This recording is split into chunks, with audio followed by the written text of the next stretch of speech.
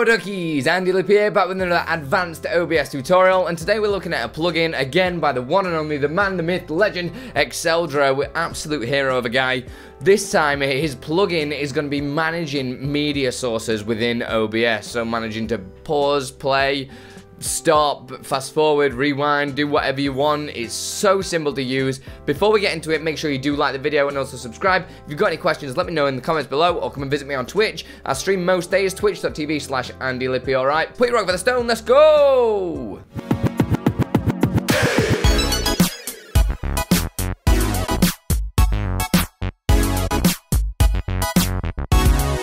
So just before we get into this, just like every other plugin, we need to get it installed, okay? Super simple to do. I'm going to take you through now. Go to OBS plugin website. We're looking at the media controls plugin. This is in the description down below, okay guys? Make sure you do get registered, log in. Also leave Exceldra a review on all of his plugins because they're incredible, man. Like, drop 5-star rating, you know he's a legend. Also, if you need any help, send him a message. He might be able to make something for you. Who knows? Right, so we're just going to download it on here. We've got all the different versions. We've got Windows 64, Windows 32, Linux, and Mac. I'm going to use Windows 64. Once that's downloaded, you can get that installed by opening it. These two folders just here, we're going to copy them and go to the C drive. And then the OBS folder is usually in program files or program files 86. Mine's in program files. And you're looking for OBS-studio, all lowercase. Go into there, right click and paste. Mine's going to ask me to replace the files. This is how you would update the plugin if there's any other updates in the future. But I'm not going to do that now since I'm recording this video. Just press yes to everything. Administration privileges, all that jazz. Get it installed.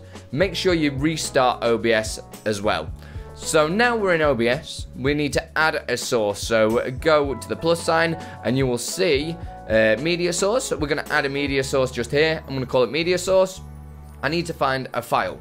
So on here, I'm just going to go into some of my intro videos that Steven has made me because he's an absolute legend. In fact, I'm going to use this one.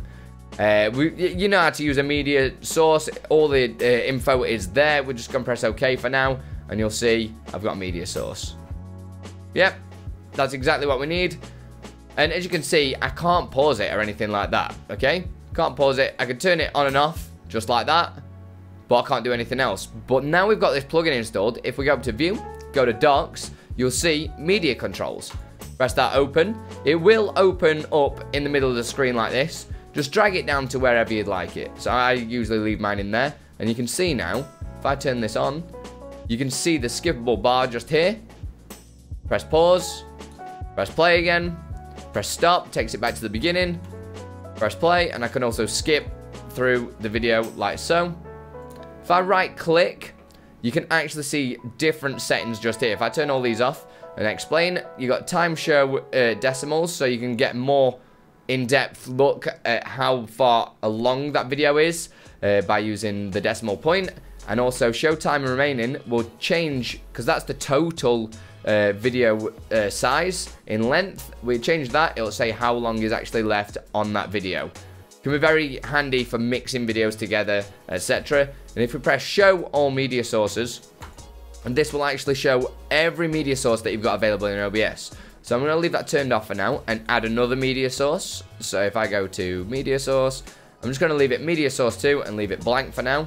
You can see media source 2 is there. But if I create another scene and add another source, media source 3, you can see I can only see media source 3 because this is the scene we're on. Just there. You see how I swap in between the two scenes. But if I right click and press show all, it will show me all across the whole of OBS just there. Super simple to use. There are other things that you can use because you'll see these previous and next buttons as well. So you're probably thinking, oh, you've not really touched on them. I'm just going to remove these media sources for now. I'm going to add my own VLC source. So you press the plus and go to VLC video source. If you can't see that, it means you need to get VLC installed, which you can find just at this link here. I'll leave the link in the description below. Press the down arrow and the 64-bit. You do need to install the 64-bit, otherwise OBS will not register that you've got it installed, okay? So make sure you restart OBS after you've installed VLC player. Just make sure you just do the standard installation, no funny business, anything like that. Press plus on sources, go to VLC video source. And the VLC video source is awesome because it means you can create a playlist of videos. If I wanted to add a single file, add a directory or a URL, I'm going to add files for now and add the intro. I only want 2 of these videos. In fact, I'll go 3. I'm going to go intro, alien isolation as well, and the starting soon screen. There are other features in here as well. Just have a fiddle about with that, about looping the playlist, shuffling, and visibility as well. It's all pretty standard, self-explanatory stuff. Press OK, and now you'll see the VLC video source just here is playing. I can pause it, I can press play, but I can press next, and it'll go to the next video that's in that playlist. Press next again, it'll go to that next video as well. Same with previous, and I can still skip through. So it's quite a handy little tool to be able to manage multiple media sources. If you're like me and use a lot of videos within your stream, I mean, big shout out to Steven for making all my intros for me.